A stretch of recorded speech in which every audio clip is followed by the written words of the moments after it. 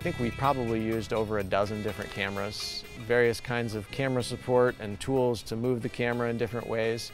Got something called a Trexo Moco car.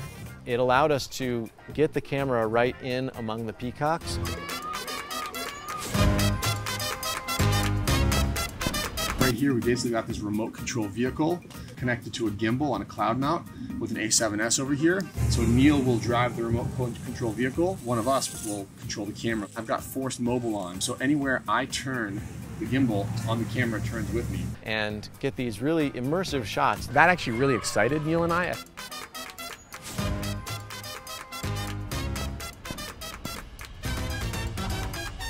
Working on Wild Miami was awesome.